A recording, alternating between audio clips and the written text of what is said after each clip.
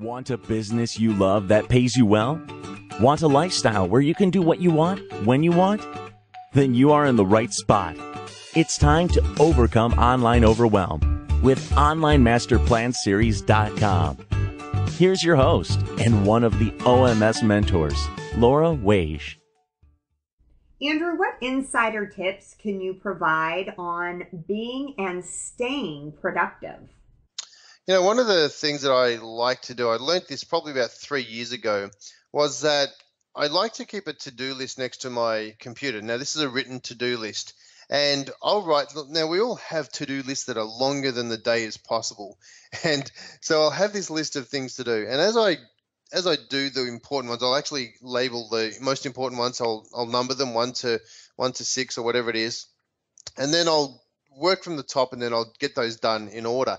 Now, if I don't get those done by the end of the day, I'll rip that piece of paper off. I'll write down the new ones on a pad for the next day. So the ones I haven't completed, I'll write them down. I'll add any new ones, and I'll throw that old to-do list in the bin. I'll get rid of it so that I don't see it again. I know that it's done. It's out of my mind, out of sight. I don't have to think about it anymore. And just by ripping that sheet off and throwing it away, I discovered that in the old days, I used to have a to-do list and it was sitting there and I keep adding to it the next day, and I'd go back and just by having these old ones there, even though they were crossed off, I would still read them and think about, oh, wow, do I have to go back and do that? I started second guessing myself. So now I start with a clean slate every day. When I get to my desk, I know exactly what things I have to get done. I don't sit there at nighttime dreaming about it and thinking about it in the middle of the night. It's like, there it is there in the morning. I start fresh.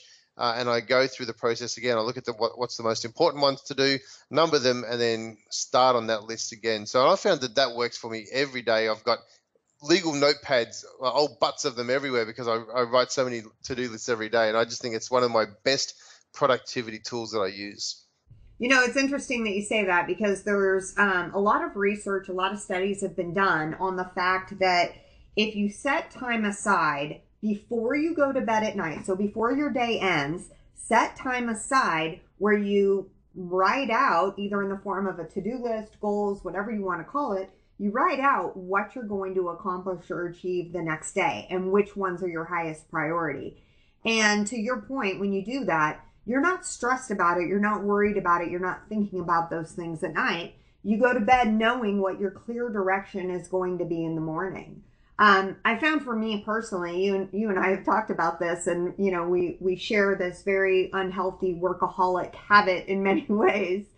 And one thing that I found is actually healthy for me is if I also include personal things on that list, then I don't feel as guilty for setting time aside for a personal to do that next day. Whether it's, you know, spending an hour Skyping with my daughter, whatever the case may be. But that doesn't just have to be a business list. Your to-dos, especially when they have a great balance of work and personal life, can be a really healthy way to make you more productive than you already are.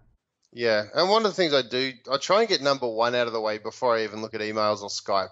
You know, because those two can be interruptions, and I always, as I get sidetracked with that sort of stuff. So I'll try and get at least the first one out of the way, get that done, and then I can turn on the rest of my interruptions, and then work on those other ones. But it's great to get started knowing that your first and biggest and most important task is out of the way before you get sidetracked at all. Yeah, Brian Tracy wrote a great book about it called Eat That Frog. And it is so true. When that biggest task is out of the way, the rest of the day feels lighter and actually more fun. Yeah, definitely. That's it for this episode. Don't let your next promising idea stop dead in its tracks because your overwhelm gets in the way. You need our free tips. Head on over to overcomeonlineoverwhelm.com now.